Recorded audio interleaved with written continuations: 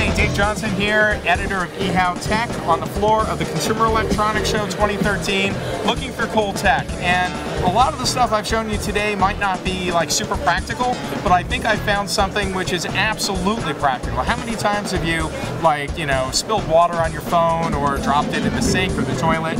I think we found a solution to that sort of thing. So what do we have here?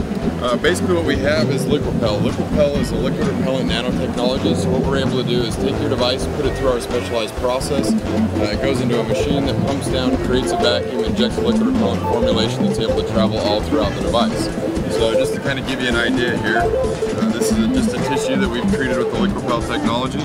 As you can see, it looks, feels just like a regular tissue would. As we introduce water into this, you can see suddenly it doesn't react like a regular tissue would. So the same type of technology going on here is actually going on inside of this device. This is a new iPhone 5 that's been treated with the Liquipel process. As you can see, fully functional, all of the ports, everything's still open. And then if you have an accident, please by all means have an accident. Okay. Throw it in. I can't wait to do this. So touchscreens don't work underwater, it's a capacitive technology, but mechanical buttons still will. So how long can we leave it underwater? Well, the idea, it's a preventative coating, so it's not something that we want you to take swimming or, you know, out into the ocean or anything like that, but we've covered about 90% of the scenarios under which water damage takes place. So you're saying I can't take pictures with it on a safety stop scuba diving? Yes, no, that's not the idea behind the product. The idea behind the product is to basically prevent you from all those accidental exposure to water that would usually water damage the device. So spills, splashes, puddles, pools, sinks, those types of things.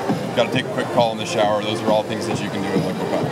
And so obviously the screen's protected, that sort of thing, but yes. the ports, like the USB and the headphone jack, those are protected as well? Yes, yeah, that's what's so special about our process is we're actually able to draw that liquid repellent formulation through the entire device.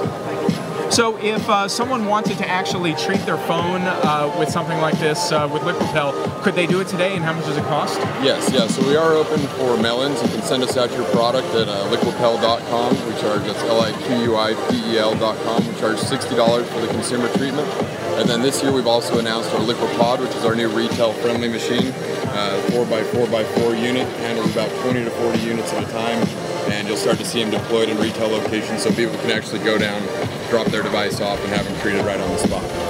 Can you also do this to iPads and larger tablets? Absolutely. Yeah, there's all types of devices. We keep it pretty narrow. We're trying to stay towards the high side of the market and the most desirable devices because there's a lot of qualification that goes through before we put a device on our approved list. But certainly the application, I mean, it's endless what we can apply Liquipel to. So does this work with any other liquids like you know, ketchup, mustard, that sort of thing? Yes, yeah, it works with all types of liquids, and with our latest and greatest Liquipel 2.0, the new formulation was designed around saltwater environments and actually has proven to be up to 100 times more effective than the original coating against electrolysis in those saltwater environments.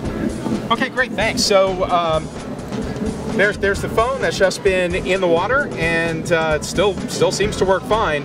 So my advice to you from the floor of CES is, until you coat yours with Liquipel, don't do that.